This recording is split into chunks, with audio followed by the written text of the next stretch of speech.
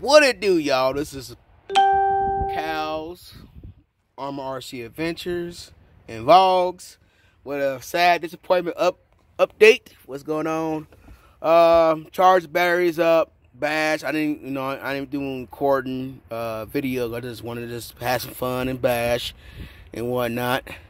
So I just got done cleaning my rig. It was muddy, grass. I bashed over here in my work site, you know, and we got grass and dirt. It was covered in grass, man. Yeah, give some guards though. It come in handy, y'all. With some guards, come in handy.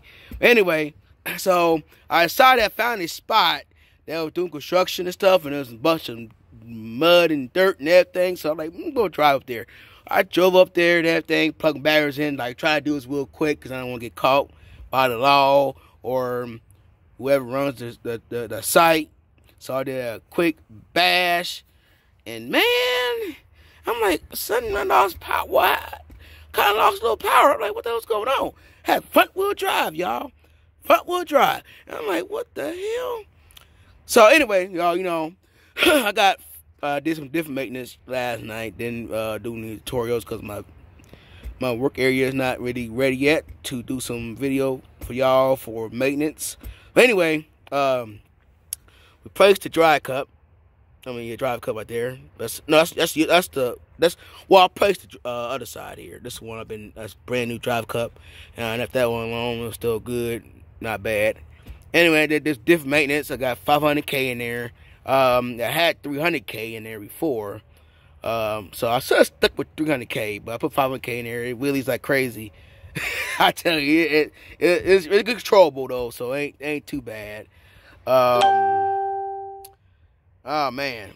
Anyway, what happened was my drive cup on my input gear slid off. Slid off. The bearing slid off too. So I basically have front wheel drive. I had my tools, but I don't have my torch lighter because it is Loctite in, so I couldn't crack it loose. I could take a lighter and really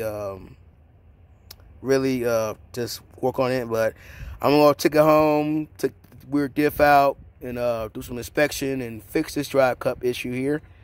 You know what I'm saying? So that's a quick fix, but I didn't want a chance of being stupid and tear up my input gear, diff gear. So I'm gonna give it inspection, clean up, put it back in, fix that, and it's a big problem. So I'm gonna be a quick fix, be done by tonight. So ain't no big deal on that. I did spray it off with a water hose, just clean it up, man, because it was just covered in mud, man. It was just covered in mud. I threw the rock. I had a big ass rock in here. It was big too, so I cleaned it up and whatnot. Sprayed off. Ain't no water in the foam, so I'm glad about that. I sprayed it because I used to take the tires off and just spray it, but I'm like, forget it. So I got a big damn mud. I still got mud in there and whatever. But yeah, I sprayed off, so no water in the foam, so that's good. So I'm good on that.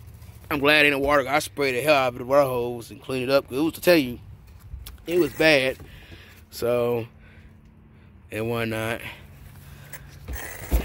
So yeah, but y'all, that's it, y'all. Just give y'all a little update on this issue right there. No bugger. Son of a gun, man. I was going to bash good too, man. I was going to do some footage, but like, nah, I'm just going to have some fun and just bash on the Sunday, relax. Supposed to be working, but working and having fun at the same time. So I try to do it real quick so I get back on the job site, you know. But anyway, y'all, like, subscribe, comment, you know what I'm saying? Like I said, it's easy fix and whatnot. So clean it up, do my thing, put it back together, and bash on.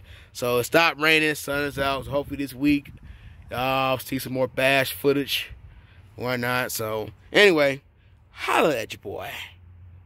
Peace.